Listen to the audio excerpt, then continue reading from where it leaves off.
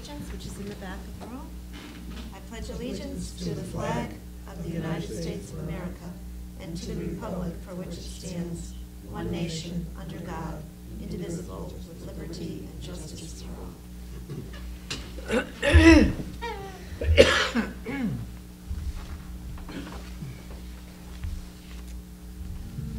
First item after the pledge is approval of minutes for August 19, 2015. Is there a motion? So moved. Second. All in favor? Aye. Any Abstain. opposed? Abstention. Motion passes. 4 with 1 abstention. Under communications and correspondence, I have a few items I just wanted to share with you. I'm sorry? Accept the agenda.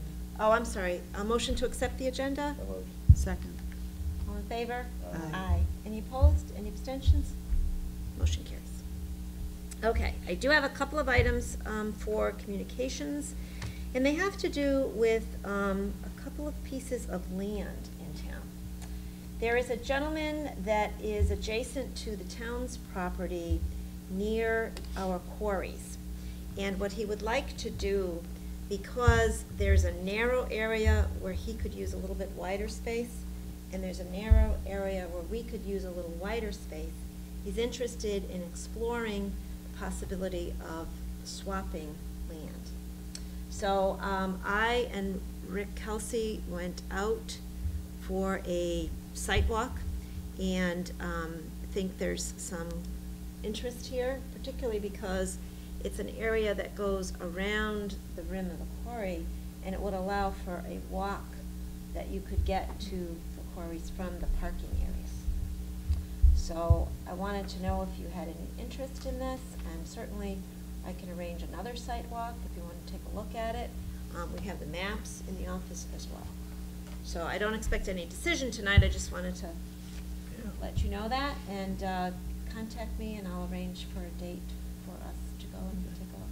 Because there'll be, of course, if you want to proceed, there'll be legal things in terms of the deeds that we'll have to look at and determine. There has been surveys done of the land, but you really need to see it in order to then proceed. So. Is this the same property we discussed once before? It's, No. Sounds. let me think about it. It's I'll say it's hobby for hire. Do you know what that is, Mr. Yes, I do. Mr. Yeah, we Fong? talked about that at Yeah. one point. Okay, but we've gotten a little bit further. Now, the second piece is a family, the Field family, and they've approached the town and they're interested in donating some land that's adjacent to Riverside Marina, and the town-owned land is next to Riverside Marina, and then a little further, I think that would be going north, more or less, is where their piece is. And they're interested in donating this to the town. One of the things they're interested in is having some type of a sign or some type of an informational kiosk. Talks a little bit about their family and how it came to be that they owned that land. I think it's contiguous to the Nolan Field as well. And Howard may remember a few years ago we looked into that area as a boat launch, and there was going to be a walk, but because there's so much wetland there, it's very, very, very difficult to get to. But I indicated to the family that we would be interested, but I wanted to see if you had any thoughts on that before I go any further. What street is that on? Well, it's Maple Avenue, which is a little street off of Airline Avenue. That's one way of getting to it. The other would be Riverside Marina, The Riverview backside Street. then. Yep. Okay. If you go to the marina and then go to the right where there's where all the boats are stored, and keep going essentially north. I guess you're really going west. Northwest. Okay. It'd be in that vicinity, because the town owns contiguous to Riverside Marina, and then the next piece would be the donated piece. Actually. Yep, potentially. What's the acreage on it? Just approximate? Do you have it? I'd have to look it up. It's sizable. It's challenged land because of the proximity to the water. And a good part of it probably is wetland then? Okay.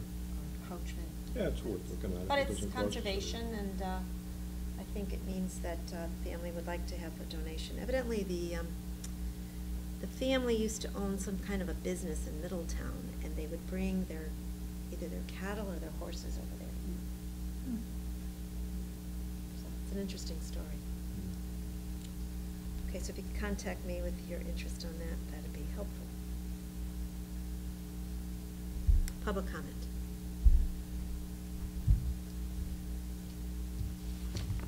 Okay, monthly budget report. I did hand out to you, there's nothing of any new significance, primarily because this would just be for July and August. But I wanted to at least briefly have you take a look at the revenues. In terms of the amount of revenue that we still expect would be 55.66%. We still expect. And in terms of property taxes current, we expect to still receive 46%. So in terms of current property taxes, we've collected more than half. Property taxes prior years, we still expect to receive 58%. And property tax interest and liens, that's still outstanding, 80%. A lot of our grants have not come in yet. You can see that. Education cost sharing is not. Pilot, Pequot Mohegan grant, those are not expected yet. In terms of property rental, that is from Brownstone Exploration and Discovery Park. For the month of July, we received $141,818.60. That's only July? That's only July. Wow. Because Very August nice. isn't due until the 15th of September. So they, their gate sales were nearly $1 million. Is that right? 15%, Yeah, so you're, right. right? Yeah. Wow. They indicated at the chamber this morning, Mhm. Kathy and I were there, Mhm. that they had their best Best. July and August. So it's a nice, hot summer so far, so they were pleased with that, as are we. Other revenues, see if there's anything else that stands out here.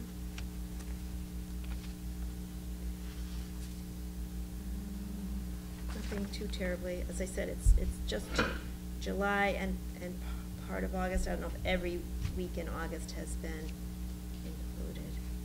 Other revenue, I believe that is dollars, on page 2, would be dollars that we received from Kerma. Kerma gives us a revenue sharing when they have a good year, and we received approximately $17,000, which is good. It's essentially profit Yeah. sharing. Hi, Carl. Hi. We're just going over revenues on the budget report.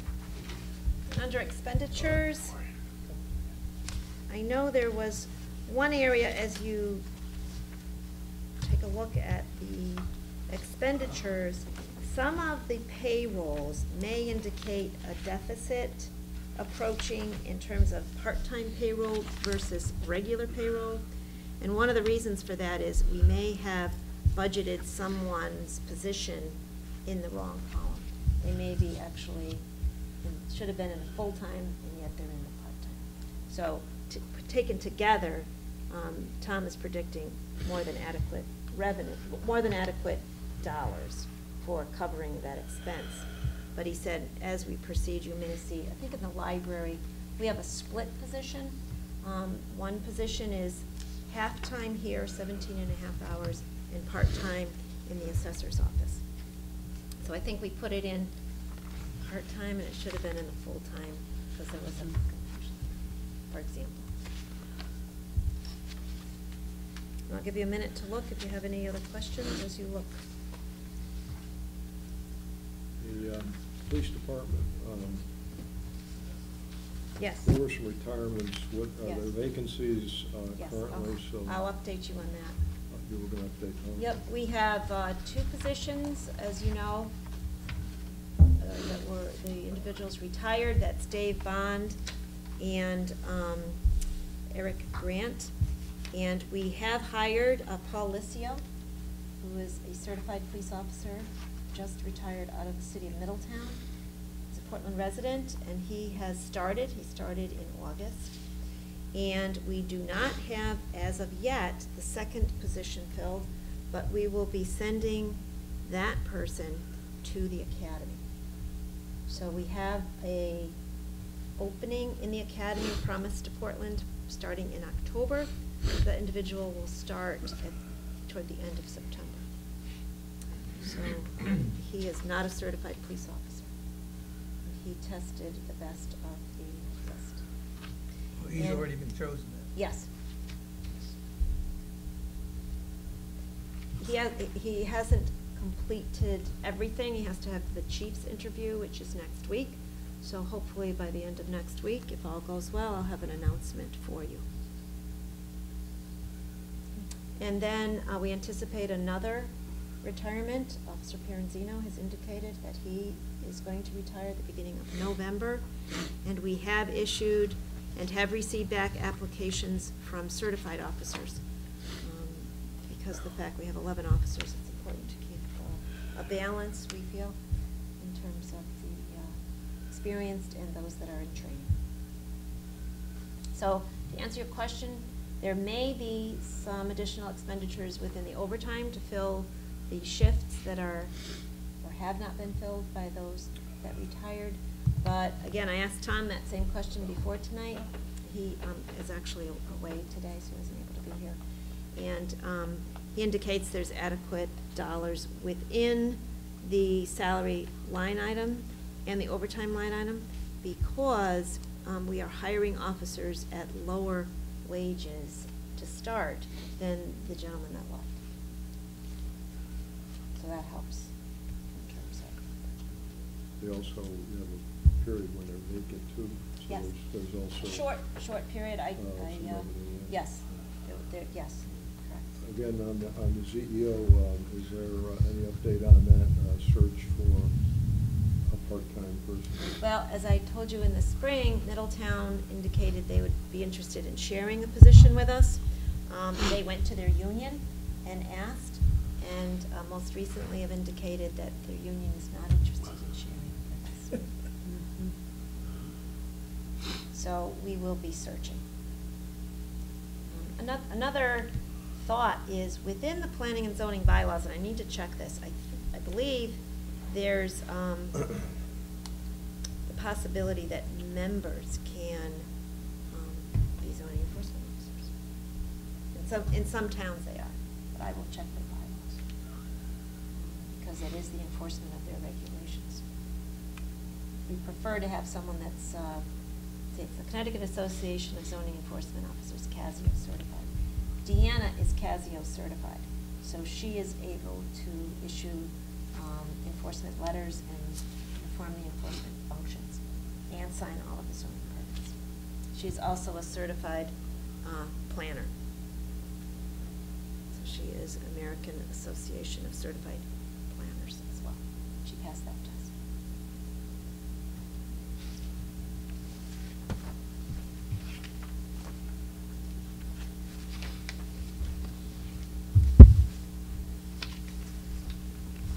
Any other questions at this point?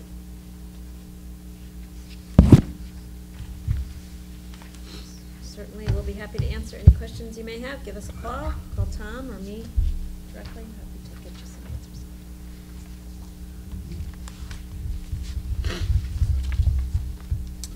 answers. The next item, I believe, is appointments to boards and commissions, vacancies and expired terms. Are there any appointments tonight? We have none. I have none. Okay, thank you. The next is an update on a meeting that was held with Ty and Bond regarding the water and sewer facilities. As you recall, we indicated we would be meeting with one of the engineering firms that the MDC had indicated we could select among. And Carl was able to attend that meeting, and maybe you'd like to highlight a little bit of what happened. Well, we had a meeting, we sat down. I think it was a very fruitful meeting. We sat down to talk about was what the scope of the study was gonna be. And it came up right away, like, because MDC is paying for the study, whose study is it? And it was brought up at that time that definitely this is Portland's study. This is a study that Portland's, that they're working for Portland, and what we're gonna be doing, highlighting all the different different things that we're gonna be working on.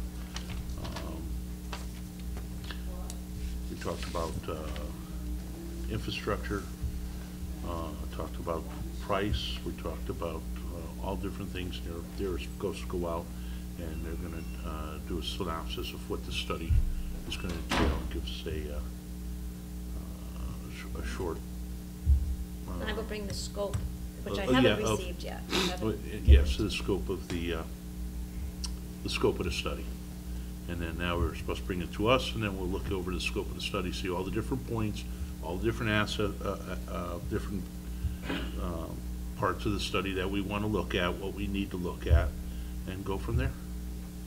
That's pretty much it. We had, they were very, very knowledgeable people, I thought. I thought the staff reports that we had, also the staff people we had there were very good, or, you know, with Rick and all the people from Titan Bond, and I'm looking forward to looking at that study. I think it's going to be a good thing for all of us. And we'll start with the scope. With the scope of the study, yes.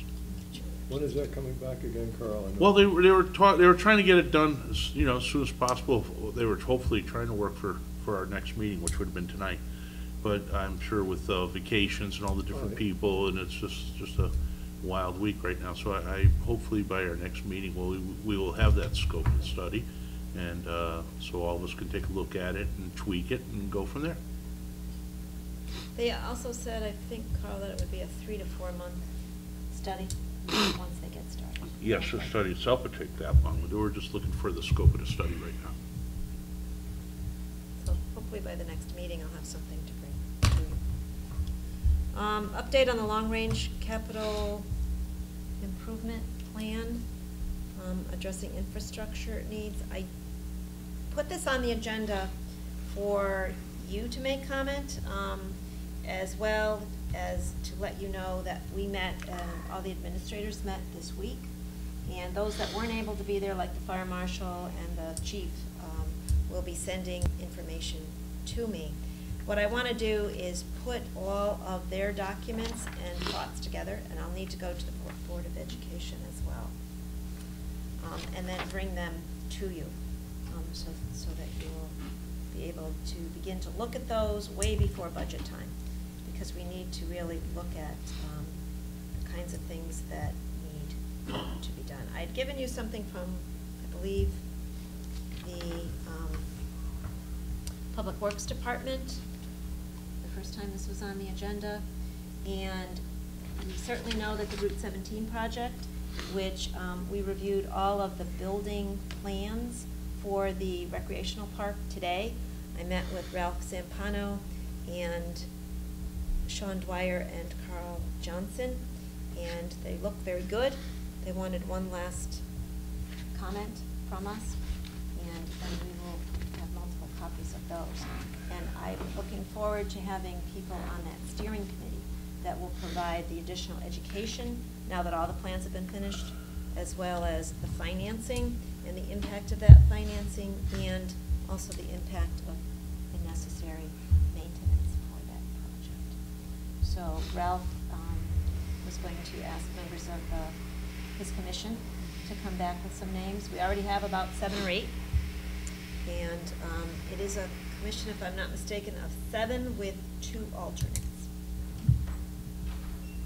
That'll be the head, I think, quickly. That's part of our whole planning for necessary referendum next November 16th. No, and this body has to act on that, to place that on the ballot. That's not correct. The question I had was, I'm thinking about the infrastructure study, which is, I think, a great idea, and then that comes back and we start discussing that then we start looking at the recreational project, and somewhere in here, there's gonna have to be some priorities established, I would assume, and this body would have to, I think, do that, right? And I think we also look at the things that have been done and the things that may be in progress. For example, we talked at the meeting this week on the IT and the computers, and you have invested quite a bit in the recent past for computers, and also the fiber project that we finished, which goes essentially among all the schools and town hall and company two, as well as the police department, so that's been completed. And we talked about this building, we did the roof, this building, quite a few of the vehicles have been purchased, within the last, I wanna say, is it 5 to 6 years, fire trucks have been purchased, most recently, this past year. And, The bonding, the bonding aspect, if we go to bonding for something. Yes. We're gonna have some hard facts or figures from bonding authority in terms of what Yes. the town can afford. Of course, that's what we would have to do, yes. Yeah. And that should be partway through this process, I assume. I mean, I think, Fred, the first step is certainly to take a look at what our administrators say, as well as some of the studies that we are in the midst of conducting or that we have on the table. Weston and Sampson will give us an updated figure for what they feel for the Route 17 recreational park, based on the final. And tie-in bond will have some indication of the needs within water and sewer going forward. So those are helpful to us in terms of coming to you, and then you deciding what additional information you're gonna need before you then make a decision as to whether you go forward or you plan. Remember, this is all in keeping with the Plan of Conservation and Development, which should be brought to us soon. They're hoping to have that to you before the end of the year. So that's good.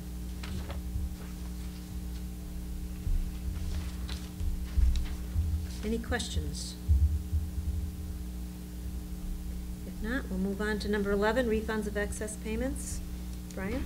27136 to Toyota Lease Trust. Seconded by Kathy. So- All in favor? Aye. Aye. Any opposed? Any abstentions? Motion carries. 4221 to Karen F. Coughlin.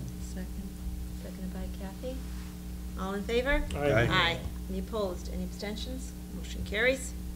21399 to Honda Lease Trust. Also seconded by Kathy. All in favor? Aye. Aye. Any opposed? Any abstentions? Motion carries. 7535 to the estate of Joseph P. Keyser. All in favor? Aye. Aye. Any opposed? Any abstentions? Motion carries. The next is number 12, status reports. I have one quick report from Youth Services. They are applying, along with the Parks and Recreation Department, the library, and Brownstone Quorum, for a $2,000 grant from the Community Foundation of Middlesex County. And what they're going to do is, along the riverfront, have what they call a story walk, which would be places you stop and there would be stories told or information given, so it combines outdoor recreation, youth development, as well as reading and entertainment. So they're very happy to be collaborating and looking forward to hopefully a successful award of that grant. So I wanted to let you know that. There's no motion needed, but I did want to let you know. There's no match required. On follow-up items, I think we're moving along in terms of what we talked about tonight, in terms of the infrastructure project. I don't have anything additional for tonight. Any questions? Which which would be under the informal discussion. If not, I'll entertain a motion for adjournment. So moved. Second. Seconded by Brian. All in favor? Aye. Any opposed? Motion carries. Thank you. That was short and sweet, huh? I had one announcement, but that I'll make.